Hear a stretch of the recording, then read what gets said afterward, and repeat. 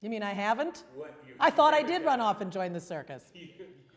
Well, if I ran off with the circus, I would definitely stick to the trapeze because I've already started that. So yeah, I think I'll stick with that. Oh, I'd want to fly. Oh, I totally would want to fly. I still want to go back and do the elephant act.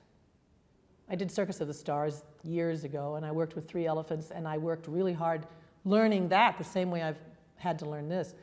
And it was so magical, and I fell so in love with those animals. I've always wanted to do that again. Goodness, I was really going to say, without a pause of reflection, the ringmaster. Why wonder why? But then I thought maybe it'd be fun to like be the girl on the trapeze. But you know. I'm just assuming you've gotten up there.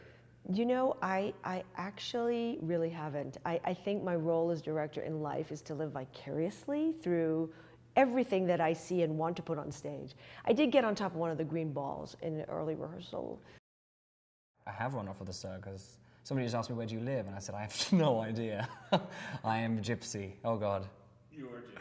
I think isn't that the best, though? You know?